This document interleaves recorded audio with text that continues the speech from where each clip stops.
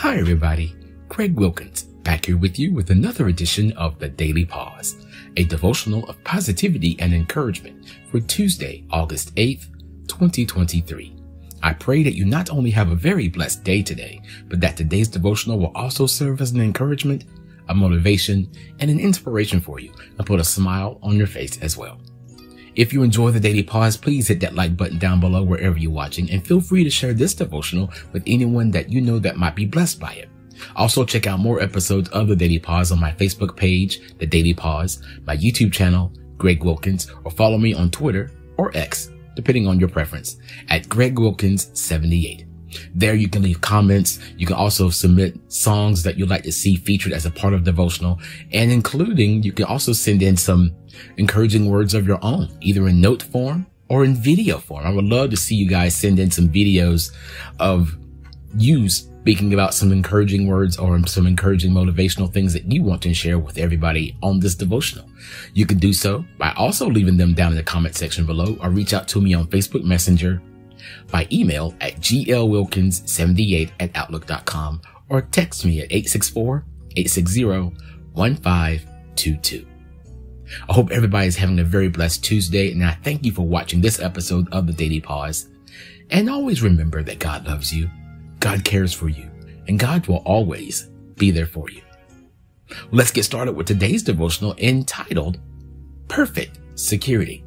And this was brought to mind by a song in the mid to late 90s that I heard James Hall and Worship and Praise is a choir up in Brooklyn. He has a song called Perfect Security. And I was listening to this the other day, and it brought this to my heart and mind. So I wanted to share this devotional with you. It's not about that song though. It's about our children and how children have an uncanny and unbelievable, never-ending sense of energy, curiosity, adventure, questions. They'll ask you questions about any and everything, sometimes the same question 10,000 times, but that's just the strength in our little children. And I remember finally when my middle nephew Mason was born, and the time that my brother Reggie and my sister-in-law Jennifer would take the time to strap him into his car seat and all that fun stuff. And whenever we would go for a walk or just go somewhere, we're going somewhere, we got to cross a busy parking lot or busy street, either one of us, either me or Reggie or Jennifer or whomever, whatever adult was with him, would grab his hand and say, all right, stay with me. I don't want you to run out and trap and get hurt. He said, okay. So he'll grab our hand or our finger and he'll hold on and he'll keep on walking with us.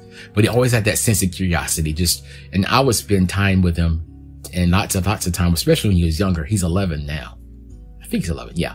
And he would always want to fight dinosaurs everywhere, whether it be in the Grand Canyon, whether it be on Jupiter. He always had that sense of adventure. He had no fear about him.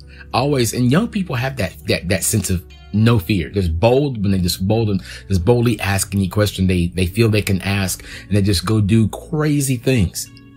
And 3-year-olds get this crazy sense of, you know what? I can make that jump from the top of the dresser to those pillows over there, and I can make it without a flaw. And they'll go and try to do it. And they may not find a way to easily get up on that dresser, but they'll find a way to get up there, and they'll try to jump. And we as adults have learned to see the danger in things like that, and everything we are around. We always have a heightened sense of alert. And sometimes it's to our best of our ability. Sometimes it's to our detriment, because sometimes we overthink sometimes, but we just want the people around us to be safe, particularly our children, particularly the children who apparently have no fear about anything hurting them. They don't care about getting hurt until they get hurt. But then once they're hurt, they want to run to somebody that know they can fix it. So they're hurt and scrape their knee, or they hurt their elbow, or they scratch their face. They go run to their uncle, to their father, to their mother, to their nana, to papa, to whomever is closest to them, and they just want comfort. They run into their arms, and they just don't want to let go until they feel better. And then when they're better, they're off doing crazy things again. But I want to focus on that part about children knowing where to run to get the security they need. When they know after a while that if you're coming to a street, They need to grab an adult's hand to help them securely get across the street. If they fall and hurt themselves, they run to a parent, they run to a grandparent, they run to an aunt, they run to an uncle, or to an older sibling or whoever's there is older that could give them some security, some peace, and some remedy to help them fight their problem. Or if they're in the middle of a big thunderstorm and a big clap of thunder and some lightning flashes and it scares them half to death. And we as adults sometimes get scared about that too. They run towards somebody or they run to a safe place. How many children do we know that build forts or have tree houses or have a place of safety they run into? Then whenever they feel afraid of something, they go to there and they're safe. Their home base. They are not leaving until they feel secure enough to leave. And sometimes it's a parent's arms. Sometimes it's a fort they built out of pillows. Sometimes it's a tree house they built. Sometimes it's hiding in the closet. They go to a place in which they feel safe until they can understand that safety is around them, or they trust the person who is giving them that assurance that everything's okay. You could trust me. I'm not going to let anything happen to you. That level of security doesn't go away when we're older. It's just that we as adults sometimes forget who we can trust because we get cynical with age. We get less trusting with age. And, we always hear the phrase, keep your friends close, but your enemies closer. And I remember a couple of weeks ago, I mentioned the golden rule, do unto others as you will have them do unto you. But I also mentioned Fred Sanford giving his version of the golden rule is that do it unto others before they can do it unto you, or you might get done in doing it. And that was his way of being cynical. Don't trust anybody. I also talked about Stone Cold Steve Austin, WWE Hall of Fame wrestler, whose mantra in his existence in the WWE was DTA. Don't trust anybody. And that comes from a lack of security. That comes from a lack of sense of peace. That comes from a lack of not being sure who you can trust around you. And when children get into those positions of being hurt or being fearful, they want to trust the people around them, whether it be parents, grandparents, godparents, nieces, nephews, other cousins, other older siblings, aunts, uncles, police officers, firemen, teachers, whomever is around them that's still supposed to be in charge of looking after their well-being. They want to be able to trust them, to be able to be secure in them. And us as adults, we lost that as we grown up. But I want to encourage you that we still do have a place of safety. We still do have a place of refuge in Jesus Christ. And we can learn from children. We can learn a couple of things. We can learn one, we need to be bold in what we do. 2, we need to ask questions. 3, we also need to be more careful of who we trust. Sometimes we take that a little too far. We end up not trusting anybody. We put up those walls and then not realizing the walls we put up not only keep ourselves from being hurt, but it keeps those from loving us who can encourage us and comfort us from getting to us. So we got to be careful to that extent. But in the midst of putting up those walls to try to put up our safe places, like those kids with the forts, Jesus gives us that assurance of security in him, of peace in him. He tells us that the Bible tells us, Proverbs 18 and 10, that the name of the Lord is a strong tower. The righteous can run into it and are safe. It also tells us in Psalms 23 that he is our shepherd. We don't have to want for anything. He leads us beside still waters. He leads us into green pastures. Those are places of peace and solidarity and security, just tranquilness and peace. We find that in him. He'll restore our soul. He'll lead us in paths of righteousness. And though we may find ourselves in adverse situations, those valleys of the shadow of death, we don't have to fear it because he's with us. He is with us. Even when we're surrounded by frenemies or enemies or whoever, he's there with us and he prepares that table for us, even in their presence. They can't do anything to us because we are covered by his blood. We are covered by his shadow. We are covered by him. We have perfect security in him. And that not only provides us a place of safety in a physical sense, but in a mental sense, because we can't go anywhere past what we can think. And if we don't think we're safe, we could be surrounded by military and barbed wire and electric fences and have a place be stored in a room with no windows and 4 foot thick titanium walls. And you got to know 4 different passcodes to get through the door. But if we don't think we're safe, we won't be. And that's the assurance we get through God. And that's the perfect security that we get through Jesus Christ. He assures us that he not only will keep us, that he won't leave us in the midst of it. He won't forsake us in the midst of it, even though we look like we're going through hell. So old saying is that if you're going through hell, keep going. Why stay in the mess that you're in, or the mess that you're experiencing? Keep on forging forward, knowing that God will carry us through it. It's that old poem about the set of footprints. The reason why we only see one set of footprints is because God is carrying us through those troubling times, through those scary moments, through those storms in which we feel we have no place to run. So we put up those walls, that fort, and try to keep ourselves safe. But the Lord is trying to tell us, hey, I got you. I got your back. I've always had your back. You don't have to worry about a thing. I didn't lie. I can't lie. I won't lie. I never will lie. I will not leave you nor forsake you. I will be with you every step of the way. No matter how difficult things seem, no matter how troubling things get, I am there. I am there with you. Just trust me. Trust me even when you can't sense me. Trust me when you can't feel me. Trust me when nothing around you makes sense. Continue to trust him. Continue to praise him. Continue to worship him. He is there. And through our praise and our worship, we get that sense of relief in our mind. And that gives us the perfect security of knowing that his presence is all around us.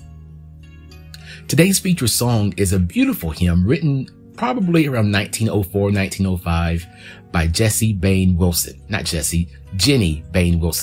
the music was written by Franklin L. Island back in 1905. The name of the hymn is Hold to God's Unchanging Hand. The first verse tells us that life is filled with swift transitions. None on earth unmoved can stand. So we got some things that we're going to go through, and they come at us like this. Boom, boom, boom, boom, boom. One thing happens. All of a sudden, we're trying to get used to that. Then boom, something else happens. It just keeps moving. Life is filled with those types of movements, and we all go through them. But one thing that does not change is God's hand. God's hand will stabilize us. God's hand will keep us covered. God's hand will keep us focused. That's why the chorus tells us to build our hopes on things eternal. We can have the best security system around in the world, but if our internet coverage goes down, we're vulnerable. We could build the best fort in the world, but if it's made of wood, it'll be set to fire. Any kind of explosive, if strong enough, could blow it up. So those things can change. Those things could change. Those things could change. People can change, but the Lord will never change. He is the Lord. He does not change. He changes not. His love doesn't change for us. His compassion doesn't change for us. His faithfulness towards us doesn't change. Therefore, we need to build our hopes on those things eternal, not here on earth, and hold on to God's unchanging hand through everything we go through. Trust in him. Believe in him. He'll lead us and direct us in the right way when we trust in him, and we will get that perfect security to help us do and be what he's called us to be, even if that does mean hunting dinosaurs on Jupiter. Let's pray. Father God, we thank you for your faithfulness that you show to us every day. We thank you for letting us know that you haven't changed. You won't change. You are the same yesterday, today, and forever. And because you do not change, we could trust in you even when our lives go haywire, even when our lives are all right. We will trust you, and we will hold on to you. We will cling to you when things go wrong, when things go upside down, when we get afraid. We know that we can find our strength in you. We can find our comfort in you. We can find our joy in you. So Lord, let us hold on to you even closer as things around us change, as things around us go upside down, as things go awry. Let us cling closer to you, because all the variables around us will change, but you don't. We thank you and we praise you for that. In Jesus' name, amen. This is the part of our devotional in which we have our birthday and anniversary shout-outs. On today, I want to wish a happy birthday to William Foster. Happy birthday to a couple of people I went to college with. Happy birthday to June Clark. And happy birthday to Melissa McAllister. Melissa, June, and William, happy birthday to you all. May God bless you with many more birthdays, and enjoy your birthday on today. Also want to give a shout out to a happy 19th wedding anniversary to Bishop Thomas and First Lady Sharella Lee. Thomas and Sharella, happy anniversary to you both. May God continue to bless you and cover you with his love as you experience the love that you have with each other for these past 19 years and many more to come. Now, once again, to send in your birthday or anniversary shout outs to be shouted out here on the Daily Pause. And as I promised, I did better than I did yesterday. All right, just send those in the comment section down below or reach out to me on Facebook Messenger, by email at glwilkins78@outlook.com or text them to me at 864-860-1522, as well as any encouraging words that you would like to send in to be used as a part of the Daily Pause Devotional. Now that's going to do it for today's edition of the Daily Pause Devotional. I pray that it's a blessing to you and an encouragement for you. That's like children seek refuge and safety in us. Let us learn from that lesson how they seek their safety from their parents. And let's seek safety, the perfect safety and the perfect security from our Heavenly Father in Jesus Christ. Continue to love each other, continue to be safe, and remember, every day there is always time to take a pause. And Lord willing, I will see you again on tomorrow. Enjoy today's feature song, Hold to God's Unchanging Hand, written by Jenny Bain Wilson and Franklin L. Island in 1904 and 5, respectively, and is performed by H.B. Charles Jr., who is the pastor and teacher at the Shiloh Metropolitan Baptist Church in Jacksonville, Florida. This was recorded in 2018 off the album Songs, Hymns, and Spiritual Songs, released by UMAG/Shiloh labeling group. I hope it's a blessing to you. I hope it's an encouragement to you. I hope it just puts a smile on your face, knowing that you can find perfect security in Jesus Christ. May God continue to cover you, keep you, and increase you in all that you do, say, and think on today. And thank you for watching this edition of the Daily Pause Devotional. Take care. God bless, and I love you all. Today's featured song starts right now. Hold to God's Unchanging Hand, performed by H.B. Charles Jr. Enjoy, and God bless.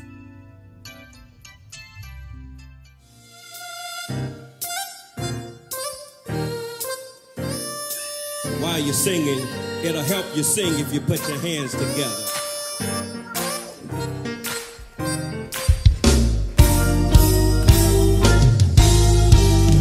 Time is filled with swift transitions. Yes, it is. Not on earth, son, who can stand? So you ought to be